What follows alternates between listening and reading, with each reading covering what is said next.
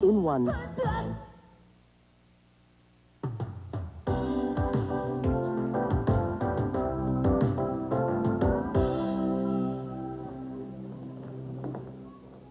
Whoa, what a bod. What a chassis. What a jerk. Cool it, Ellen. I'm using this mirror to check out the chicks in the hallway. Not to be too obvious. Too obvious. I'd start by mopping up that puddle of drool at your feet.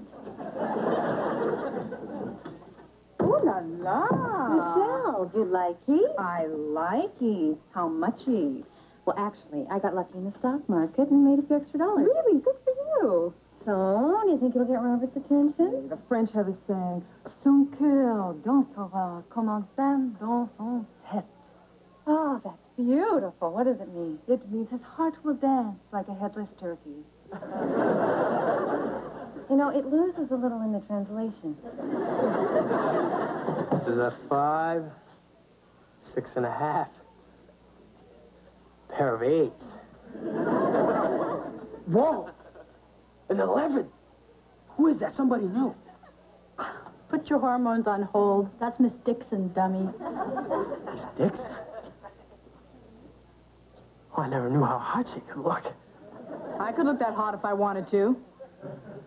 You could look that hot if you were burned at a stake. Come on, baby. Light my fire.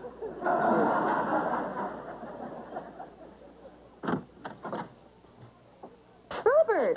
Oh, nice outfit. You look great. This old thing. Just a little something I threw together at the last minute. Some throw. Robert, we're learning about the human body in my art class today, and I was wondering if you'd give me a hand. Sorry, I'll be needing my hand today. I meant modeling. Modeling? Me? I don't think so. Oh, come on. You'll be wearing a sheet. A toga. You will look like a Roman god. Carol, they don't make sheets, togas, or gods this big. Sorry. Miss Dixon, Yes, Mark. you look wonderful. Well, thank you, Mark. You look pretty cute yourself. I couldn't help overhearing your conversation with my dad, mostly because I was eavesdropping. Not nice to eavesdrop. I know, but what about me? Well, you're no exception. No, look. What do you think? Well, I'm not sure. It's either moose antlers or a telephone pole in the desert. No. I'm offering to be your model in art class. You? Well, okay, I guess beggars can't be choosers. Beautiful and a sense of humor. What a combination. You don't have to flatter me, Mark. You've got the job. By the way, what'll I be wearing under my toga? Goosebumps.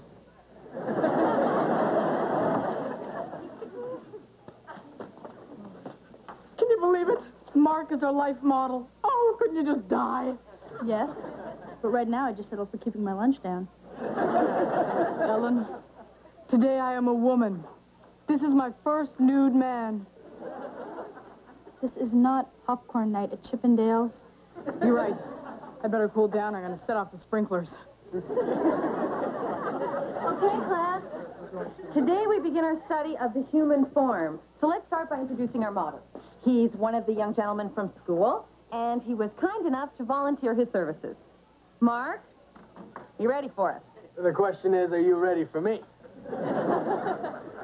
I'll see the ladies are issued smelling salts.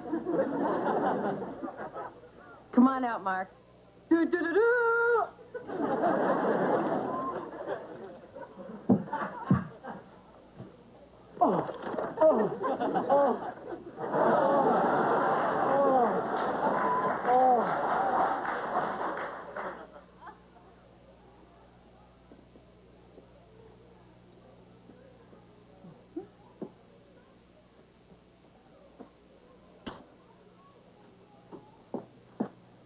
How's it going? Just great. He hasn't moved a muscle. Well, he's an expert. You think this is still life? You should see what he's like when he's at home when I ask him to clean his room up.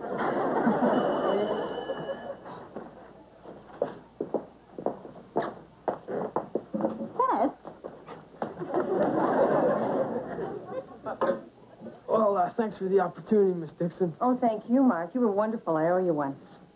You do? Sure, Sure, you just name it. I'll have to give that a bit of thought. Mark, Yes? I hope I didn't make you pose too long. I think you've developed a twitch. No, I just got something caught in my mind. My eye.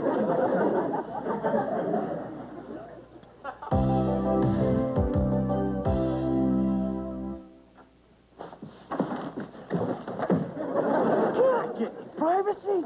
I'm sorry, this used to be a closet before it became a switchboard for dial-a-date. I have to phone you back, Brad.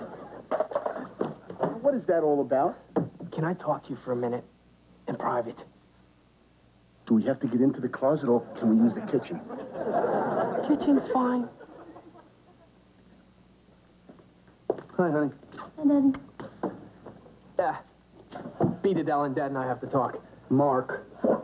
Sorry. Please beat it, Ellen. why? Are you afraid I'll overhear something? As a matter of fact, yes. We're going to be talking about women today. Something